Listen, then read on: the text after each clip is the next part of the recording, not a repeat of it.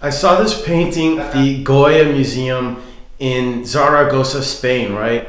And it was this small little painting. It looked like a study, but it was well refined, and it had a glowing triangle right at the center, and it was sort of to represent God. And then there were maybe some like Renaissance figures on either side of it, sort of perched on cliffs or something, looking at it or being influenced by it or something. And then I later saw that it was probably a study. I think I recall that there was a huge painting, a mural in the big cathedral in Zaragoza that had that painting fully manifested. So anyways, what I want to do is I just want to do a little watercolor experiment, kind of a study, I guess, just to see if I can make something with a gold leaf, like a gold leaf triangle in the middle, and then do some watercolor clouds or something surrounding it. And I'm going to use one of my prisms from Prismania as the triangle. I'm going to trace the triangle right now.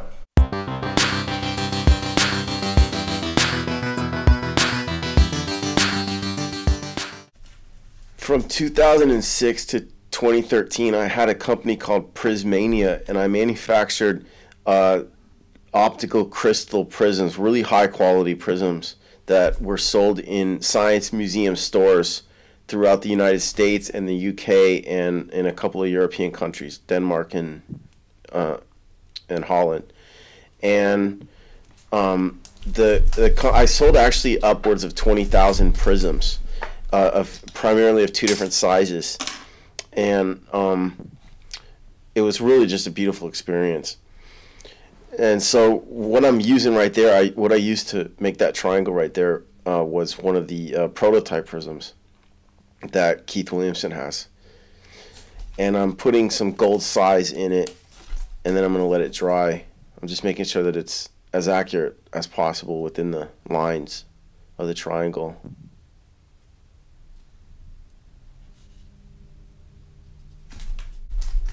Now I'm going to lay in some gold leaf, imitation gold leaf, into the triangle, patting it down.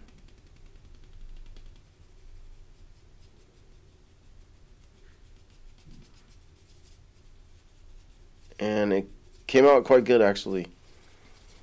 I still have to lay in a little bit more just because there's a little gap on the left top side, if you can see that.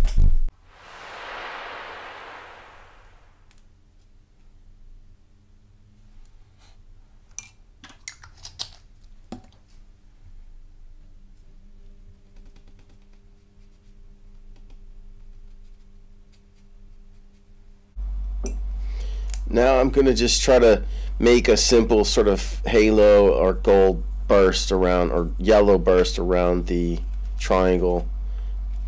I'm not going to do any figures or anything. I just want to try to get a general impression of that's similar to that painting, that Goya painting. I'm pretty sure it is Goya, actually. I'm not sure, but I think it is.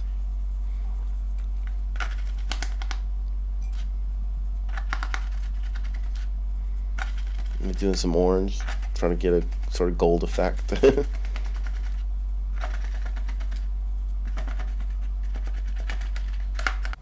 Skipping forward a bit, I put some brown in, and this is where I kind of started to have to experiment because I wanted it darker. I wasn't sure whether I wanted it darker or not.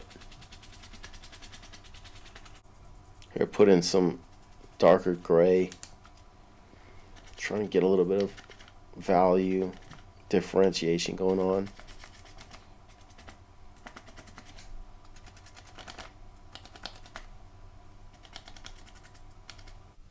I blended the gray in, but it wasn't dark enough, so now I'm going to try some blue.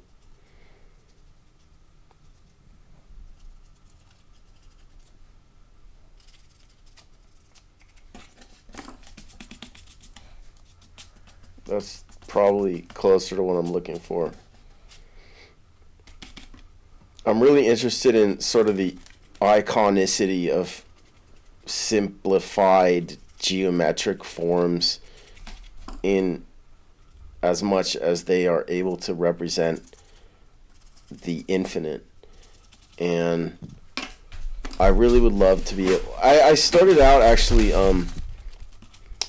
Well, really, some of the first paintings that I did. Actually, no, the very first paintings that I did in Florence, and then again, some of the first paintings I did in Manchester. So in Florence in 1996, I did some experimental paintings, and they were all of the paintings that I did. They were all spheres. They were all just rather circles, round circles, centered in the canvas, in the middle of the canvas, large sort of sun shapes or moon shapes, planets or stars in the middle of canvases.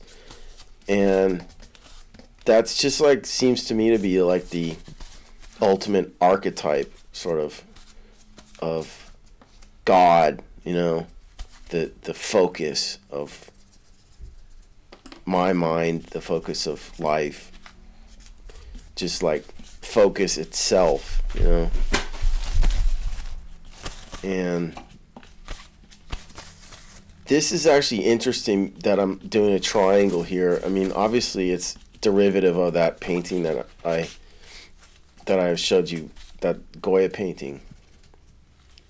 But it's a real sort of diversion, I guess is the word for me, or detour, away from doing circles to do this triangle.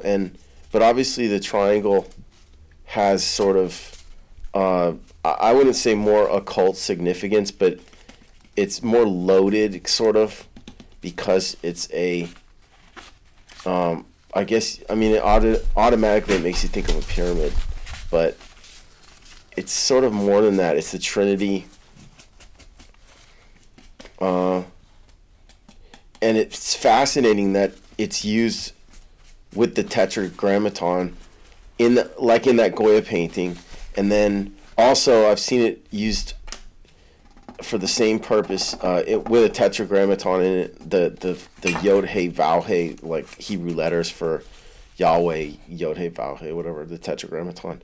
I've seen that same thing used in that chapel that's right next to the World Trade Center. It's a really old, early American chapel that like some of the founding fathers used to, I think, attend or whatever, or be part of the parish or whatever.